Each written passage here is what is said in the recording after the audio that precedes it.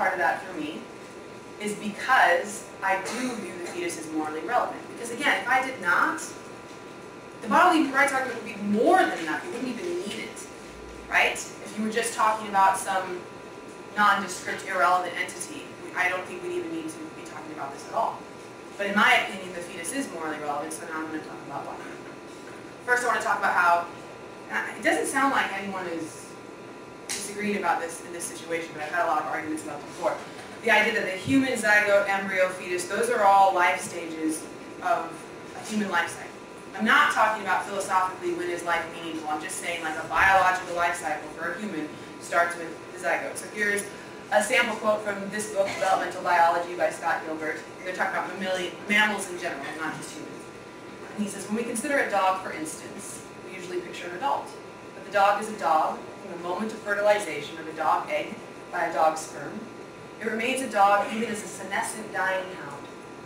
Therefore, the dog is actually the entire life cycle of the animal from fertilization through death. And this is just one quote, and these are all listed in the sources if you want to check them out. But there are countless embryology and biology textbooks, all of these stating pretty clearly that the mammalian life cycle, or more specifically the human life cycle, begins with a zygote.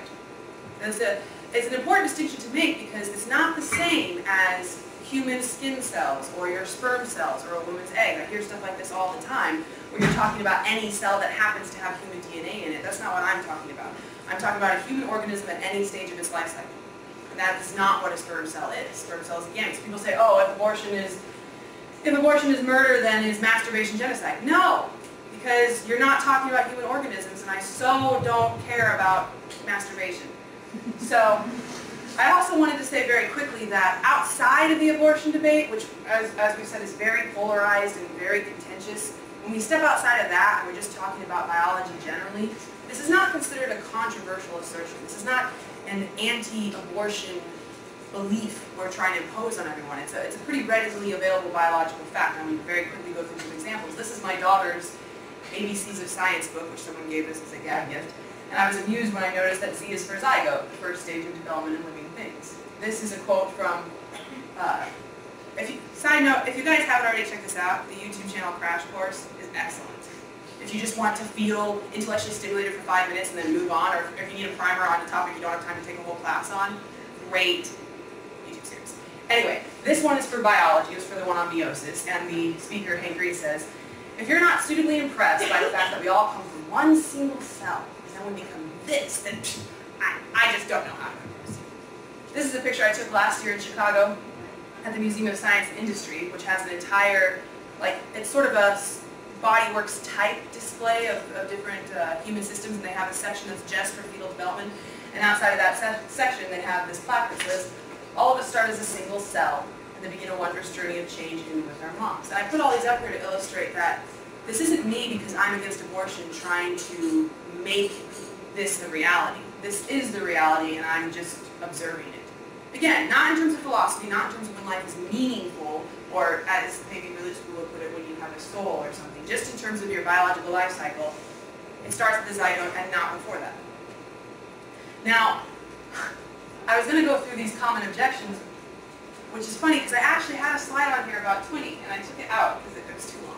But anyway, I'll just very quickly go through these other ones. Molar pregnancies, as Dr. Potts talked about, they're actually exactly what you talked about, where it's the result of normal human sexual intercourse, and it results in a growth, but it's not the same thing as a human organism, and we destroy it. And so there's two kinds, and I'm being kind of redundant now because we already talked about it, but there's the complete hydatidiform mole, which, as he said, is there's a fertilization event, but instead of the normal fertilization event where you get a sperm with 23 chromosomes, an egg with 23 chromosomes, they combine and you get 46, ideally.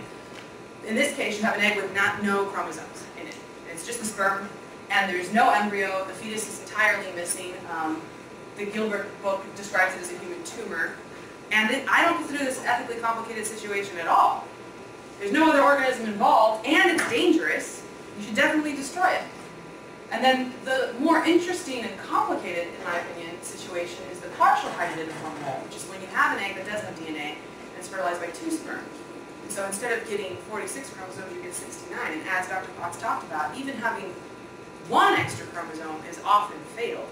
A lot of times humans with one extra chromosome don't even make it to birth. So imagine how kind of amazing it is that you can have humans with 23 extra chromosomes and some of them survive, not for long. But when they do, it's so remarkable that they publish papers on it because it's that difficult to do. These are listed in the sources if you want to look.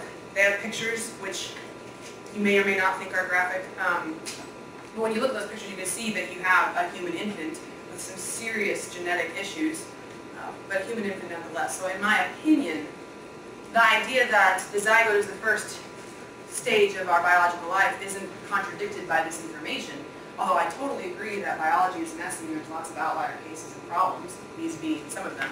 I just don't think it contradicts the idea that our life cycle starts with the zygote, is my point. And the other one, similar to what Dr. Potts was talking about, is how frequently we have miscarriages. Actually, the statute quotas are even higher than the one that I had. But the idea that a huge number of zygotes never implant in the uterine lining and just pass through, right? People bring that up a lot when I talk about how the zygote is the beginning of our life cycle. And this is true. I just don't know how it negates what I've said, because the idea that an organism dies very, very easily doesn't negate the fact that it's a human organism. So for example, as a corollary, it wasn't that long ago historically that children up until the age of 5 also died pretty frequently. The child mortality rate was huge. And so this is not from anything, it's just a drawing I made to show you what I mean. If this is the human life cycle and this is our survival rate, zygotes are way down, die super easy, right? And up until recently in history, so did very young children.